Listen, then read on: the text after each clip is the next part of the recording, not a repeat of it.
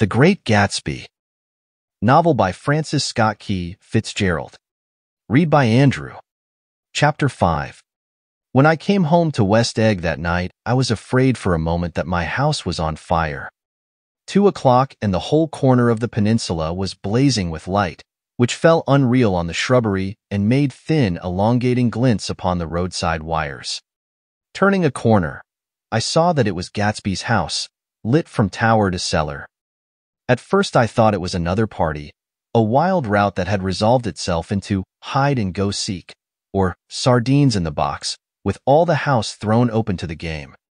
But there wasn't a sound, only wind in the trees, which blew the wires and made the lights go off and on again, as if the house had winked into the darkness.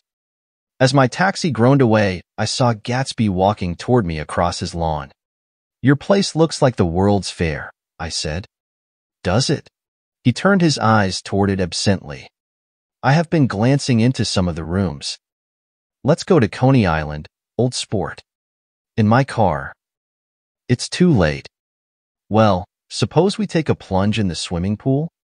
I haven't made use of it all summer." "I've got to go to bed." "All right." He waited, looking at me with suppressed eagerness. "I talked with Miss Baker," I said after a moment. "I'm going to call up Daisy tomorrow and invite her over here to tea." "Oh, that's all right," he said carelessly. "I don't want to put you to any trouble." "What day would suit you?" "What day would suit you?" he corrected me quickly. "I don't want to put you to any trouble, you see." "How about the day after tomorrow?" He considered for a moment. Then, with reluctance, "I want to get the grass cut," he said. We both looked down at the grass. There was a sharp line where my ragged lawn ended and the darker, well-kept expanse of his began. I suspected that he meant my grass. "There's another little thing," he said uncertainly, and hesitated. "Would you rather put it off for a few days?" I asked. "Oh, it isn't about that. At least," he fumbled with a series of beginnings. "Why, I thought, why, look here, old sport, you don't make much money, do you?" "Not very much." This seemed to reassure him, and he continued more confidently. "I thought you didn't. If you'll pardon you see, I carry on a little business on the side, a sort of sideline, you understand? And I thought that if you don't make very much, you're selling bonds, aren't you, old sport?" "Trying to." "Well, this would interest you. It wouldn't take up much of your time, and you might pick up a nice bit of money. It happens to be a rather confidential sort of thing." I realize now that under different circumstances that conversation might have been one of the crises of my life. But, because the offer was obviously and tactlessly for a service to be rendered, I had no choice except to cut him off there. "I've got my hands full," I said. "I'm much obliged, but I couldn't take on any more work." "You wouldn't have to do any business with Wolfsham." Evidently he thought that I was shying away from the connection mentioned at lunch, but I assured him he was wrong. He waited a moment longer, hoping I'd begin a conversation, but I was too absorbed to be responsive, so he went unwillingly home.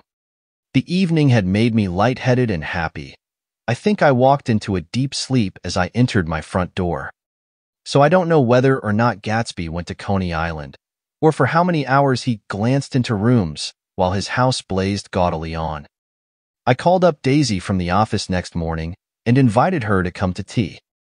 "Don't bring Tom," I warned her. "What?" "Don't bring Tom." "Who is Tom?" she asked innocently. The day agreed upon was pouring rain. At 11 o'clock a man in a raincoat, dragging a lawnmower, tapped at my front door and said that Mr. Gatsby had sent him over to cut my grass. This reminded me that I had forgotten to tell my Finn to come back, so I drove into West Egg Village to search for her among soggy, whitewashed alleys and to buy some cups and lemons and flowers. The flowers were unnecessary, for at 2 o'clock a greenhouse arrived from Gatsby's, with innumerable receptacles to contain it. An hour later the front door opened nervously, and Gatsby in a white flannel suit, silver shirt, and gold-colored tie hurried in. He was pale, and there were dark signs of sleeplessness beneath his eyes. "Is everything all right?" he asked immediately. The grass looks fine, if that's what you mean. What grass? He inquired blankly. Oh, the grass in the yard. He looked out the window at it, but, judging from his expression, I don't believe he saw a thing. Looks very good, he remarked vaguely. One of the papers said they thought the rain would stop about 4. I think it was the Journal. Have you got everything you need in the shape of tea? I took him into the pantry, where he looked a little reproachfully at the fin. Together we scrutinized the 12 lemon cakes from the delicatessen shop. Will they do? I asked. Of course. They're fine. And he added hollowly, Old sport. The rain cooled about 3:30 to a damp mist, through which occasional thin drops swam like dew. Gatsby looked with vacant eyes through a copy of Clay's Economics, starting at the finished tread that shook the kitchen floor, and peering towards the bleared windows from time to time, as if a series of invisible but alarming happenings were taking place outside. Finally, he got up and informed me, in an uncertain voice, that he was going home. Why's that? Nobody's coming to tea. It's too late. He looked at his watch as if there was some pressing demand on his time elsewhere. I can't wait all day. Don't be silly. It's just 2 minutes to 4. He sat down miserably, as if I had pushed him, and simultaneously there was the sound of a motor turning into my lane. We both jumped up, and a little harrowed myself, I went out into the yard. Under the dripping bare lilac trees, a large open car was coming up the drive. It stopped. Daisy's face, tipped sideways beneath a 3-cornered lavender hat, looked out at me with a bright, ecstatic smile. Is this absolutely where you live, my dearest one? The exhilarating ripple of her voice was a wild tonic in the rain. I had to follow the sound of it for a moment, up and down, with my ear alone, before any words came through. A damp streak of hair lay like a dash of blue paint across her cheek, and her hand was wet with glistening drops as I took it to help her from the car. Are you in love with me? She said low in my ear. Or why did I have to come alone? That's the secret of Castle Rackrent. Tell your chauffeur to go far away and spend an hour. Come back in an hour, Ferdy. Then in a grave murmur, his name is Ferdy. Does the gasoline affect his nose? I don't think so, she said innocently. Why? We went in. To my overwhelming surprise, the living room was deserted. Well, that's funny, I exclaimed. What's funny? She turned her head as there was a light, dignified knocking at the front door. I went out and opened it. Gatsby, pale as death, with his hands plunged like weights in his coat pockets, was standing in a puddle of water glaring tragically into my eyes. With his hands still in his coat pockets, he stalked by me into the hall, turned sharply as if he were on a wire, and disappeared into the living room. It wasn't a bit funny. Aware of the loud beating of my own heart, I pulled the door to against the increasing rain. For half a minute there wasn't a sound. Then from the living room I heard a sort of choking murmur and part of a laugh, followed by Daisy's voice on a clear artificial note. I certainly am awfully glad to see you again. A pause. It endured horribly. I had nothing to do in the hall, so I went into the room. Gatsby, his hands still in his pockets, was reclining against the mantelpiece in a strained counterfeit of perfect ease, even of boredom. His head leaned back so far that it rested against the face of a defunct mantelpiece clock, and from this position his distraught eyes stared down at Daisy, who was sitting, frightened but graceful, on the edge of a stiff chair. We've met before, muttered Gatsby. His eyes glanced momentarily at me, and his lips parted with an abortive attempt at a laugh. Luckily, the clock took this moment to tilt dangerously at the pressure of his head, whereupon he turned and caught it with trembling fingers and set it back in place. Then he sat down, rigidly, his elbow on the arm of the sofa and his chin in his hand. I'm sorry about the clock, he said. My own face had now assumed a deep tropical burn. I couldn't muster up a single commonplace out of the 1,000 in my head. It's an old clock, I told them idiotically. I think we all believed for a moment that it had smashed in pieces on the floor. We haven't met for many years, said Daisy, her voice as matter-of-fact as it could ever be. 5 years next November. The automatic quality of Gatsby's answer set us all back at least another minute. I had them both on their feet with the desperate suggestion that they help me make tea in the kitchen when the demoniac Finn brought it in on a tray. Amid the welcome confusion of cups and cakes, a certain physical decency established itself. Gatsby got himself into a shadow and, while Daisy and I talked, looked conscientiously from one to the other of us with tense, unhappy eyes. However, as calmness wasn't an end in itself, I made an excuse at the first possible moment and got to my feet. "Where are you going?" demanded Gatsby in immediate alarm. "I'll be back. I've got to speak to you about something before you go." He followed me wildly into the kitchen, closed the door, and whispered, "Oh, God," in a miserable way. "What's the matter?" "This is a terrible mistake," he said, shaking his head from side to side. "A terrible, terrible mistake. You're just embarrassed, that's all. And luckily," I added, "Daisy's embarrassed too." "She's embarrassed?" he repeated incredulously. "Just as much as you are." "Don't talk so loud. You're acting like a little boy," I broke out impatiently. "Not only that, but you're rude. Daisy's sitting in there all alone." He raised his hand to stop my words, looked at me with unforgettable reproach, and, opening the door cautiously, went back into the other room. I walked out the back way, just as Gatsby had when he had made his nervous circuit of the house half an hour before, and ran for a huge black knotted tree, whose massed leaves made a fabric against the rain. Once more it was pouring, and my irregular lawn, well shaved by Gatsby's gardener, abounded in small muddy swamps and prehistoric marshes. There was nothing to look at from under the tree except Gatsby's enormous house, so I stared at it, like Kant at his church steeple, for half an hour. A brewer had built it early in the period craze, a decade before, and there was a story that he'd agreed to pay 5 years' taxes on all the neighboring cottages if the owners would have their roofs thatched with straw. Perhaps their refusal took the heart out of his plan to found a family. He went into an immediate decline. His children sold his house with the black wreath still on the door. Americans, while willing, even eager, to be serfs, have always been obstinate about being peasantry. After half an hour, the sun shone again, and the grocer's automobile rounded Gatsby's drive with the raw material for his servants' dinner. I felt sure he wouldn't eat a spoonful. A maid began opening the upper windows of his house, appeared momentarily in each, and, leaning from the large central bay, spat meditatively into the garden. It was time I went back.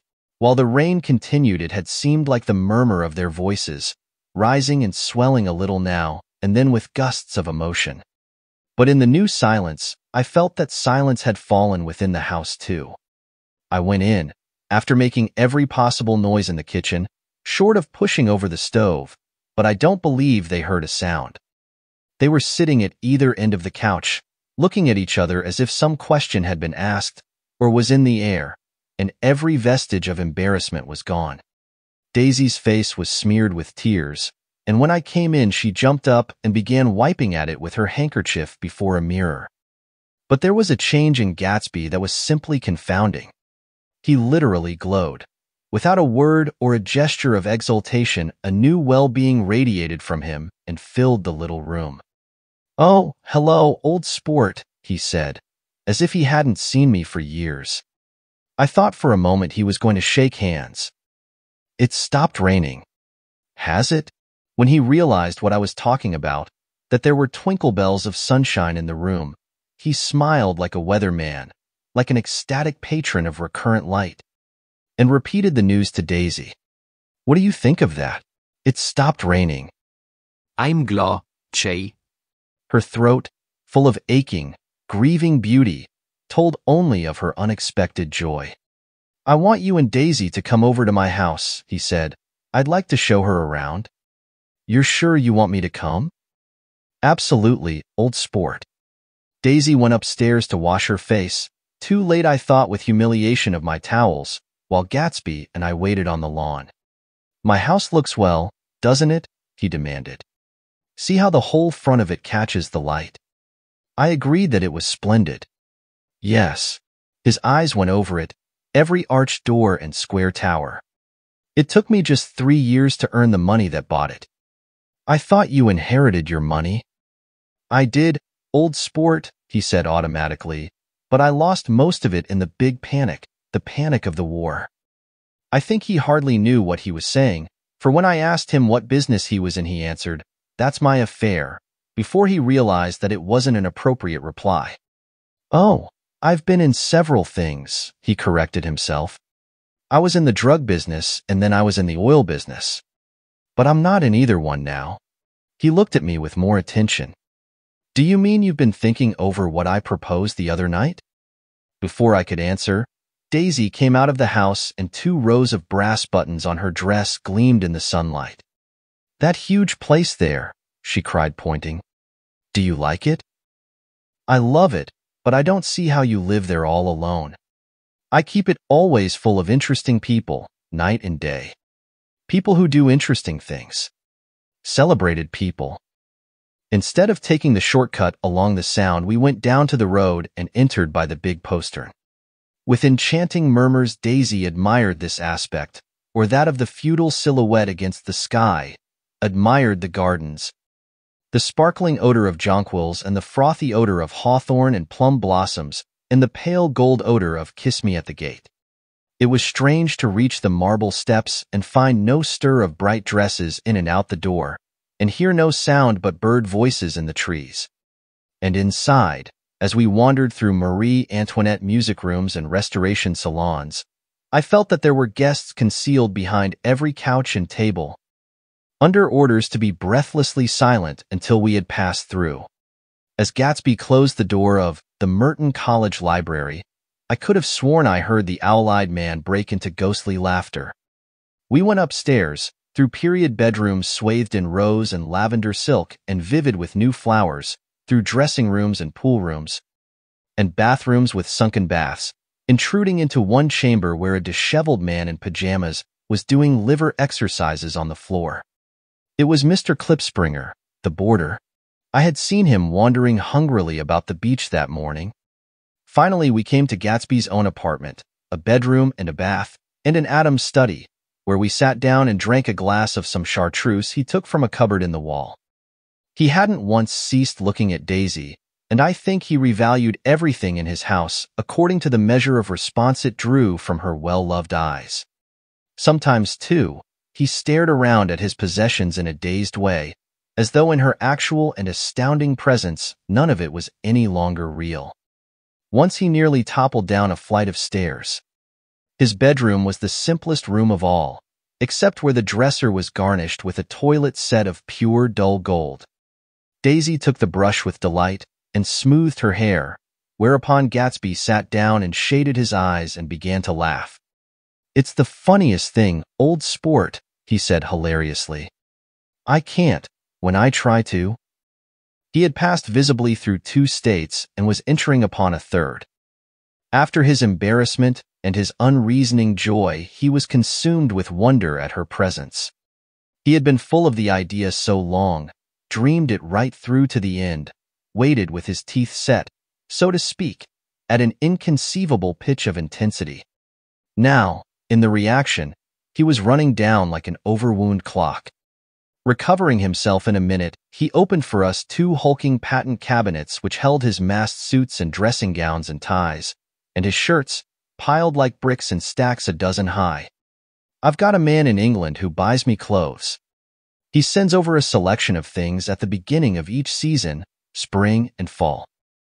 He took out a pile of shirts and began throwing them, one by one, before us, shirts of sheer linen and thick silk and fine flannel, which lost their folds as they fell and covered the table in many-colored disarray. While we admired, he brought more, and the soft, rich heap mounted higher, shirts with stripes and scrolls and plaids and coral and apple green and lavender and faint orange, with monograms of Indian blue. Suddenly, with a strained sound, Daisy bent her head into the shirts and began to cry stormily. "They're such beautiful shirts," she sobbed, her voice muffled in the thick folds. "It makes me sad because I've never seen such beautiful shirts before." After the house, we were to see the grounds and the swimming pool and the hydroplane and the midsummer flowers, but outside Gatsby's window it began to rain again.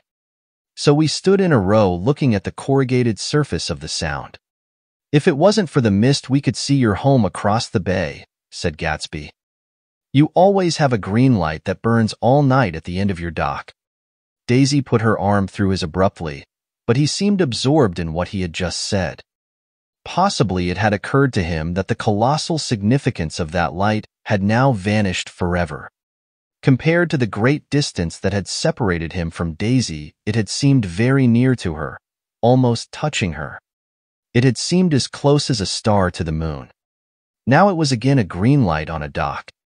His count of enchanted objects had diminished by one. I began to walk about the room, examining various indefinite objects in the half-darkness. A large photograph of an elderly man in yachting costume attracted me, hung on the wall over his desk. "Who's this?" That's Mr. Dan Cody, old sport." The name sounded faintly familiar. "He's dead now. He used to be my best friend years ago."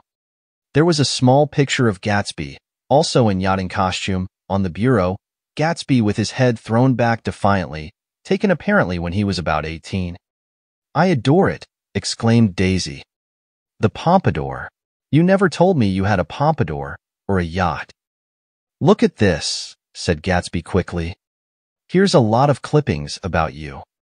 They stood side by side examining it. I was going to ask to see the rubies when the phone rang, and Gatsby took up the receiver. "Yes. Well, I can't talk now. Old sport. I said a small town. He must know what a small town is. Well, he's no use to us if Detroit is his idea of a small town." He rang off.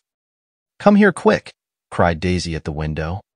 The rain was still falling, but the darkness had parted in the west, and there was a pink and golden billow of foamy clouds above the sea. "Look at that," she whispered, and then after a moment, "I'd like to just get one of those pink clouds and put you in it and push you around." I tried to go then, but they wouldn't hear of it. Perhaps my presence made them feel more satisfactorily alone. "I know what we'll do," said Gatsby. "We'll have Klipspringer play the piano." He went out of the room calling Ewing, and returned in a few minutes accompanied by an embarrassed, slightly worn young man with shell-rimmed glasses and scanty blonde hair. He was now decently clothed in a sport shirt, open at the neck, sneakers, and duck trousers of a nebulous hue. "Did we interrupt your exercise?" inquired Daisy politely. "I was asleep," cried Mr. Klipspringer, in a spasm of embarrassment. "That is, I'd been asleep. Then I got up." "Klipspringer plays the piano," said Gatsby, cutting him off. "Don't you, Ewing, old sport?" "I don't play well. I don't hardly play at all. I'm all out of prac." "We'll go downstairs," interrupted Gatsby. He flipped a switch. The gray windows disappeared as the house glowed full of light. In the music room, Gatsby turned on a solitary lamp beside the piano. He lit Daisy's cigarette from a trembling match and sat down with her on a couch far across the room, where there was no light save what the gleaming floor bounced in from the hall. When Klipspringer had played The Love Nest, he turned around on the bench and searched unhappily for Gatsby in the gloom. "I'm all out of practice, you see. I told you I couldn't play. I'm all out of prac." "Don't talk so much, old sport," commanded Gatsby. "Play. In the morning. In the evening. Ain't we got fun?" Outside the wind was loud, and there was a faint flow of thunder along the Sound. All the lights were going on in West Egg now. The electric trains, men carrying, were plunging home through the rain from New York. It was the hour of a profound human change, and excitement was generating on the air. One thing's sure and nothing's surer. As I went over to say goodbye, I saw that the expression of bewilderment had come back into Gatsby's face, as though a faint doubt had occurred to him as to the quality of his present happiness. Almost 5 years. There must have been moments even that afternoon when Daisy tumbled short of his dreams, not through her own fault, but because of the colossal vitality of his illusion. It had gone beyond her, beyond everything. He had thrown himself into it with a creative passion, adding to it all the time, decking it out with every bright feather that drifted his way. No amount of fire or freshness can challenge what a man can store up in his ghostly heart. The rich get richer and the poor get children. I think that voice held him most, with its fluctuating, feverish warmth, because it couldn't be overdreamed. That voice was a deathless song. In the meantime, they had forgotten me, but Daisy glanced up and held out her hand. Gatsby didn't know me now at all. I looked once more at them, and they looked back at me, remotely, possessed by intense life. Then I went out of the room and down the marble steps into the rain, leaving them there together. In between time. For more audiobook like this, hit the subscribe button and click on the notification bell so you get notified when we post a new audiobook. Thanks for listening.